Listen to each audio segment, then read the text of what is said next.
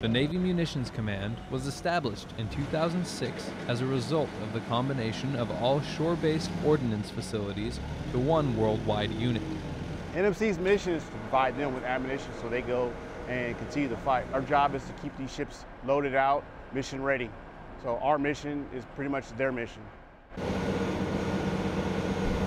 Working towards NMC's mission requires a lot of dedication and a lot of teamwork.